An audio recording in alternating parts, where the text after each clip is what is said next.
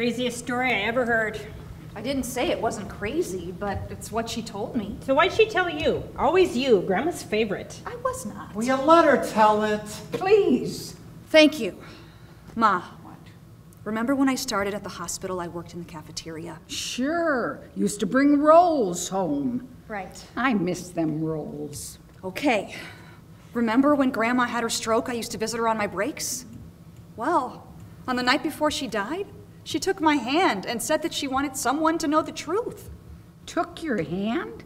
Never took my hand.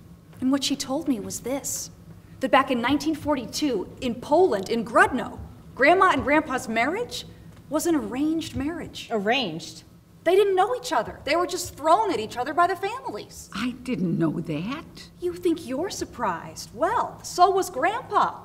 Because at the time, he was in love with someone else. This girl named Isabel. And I mean really in love. So in love, Ma, that when he and Grandma moved to America, he came up with an idea.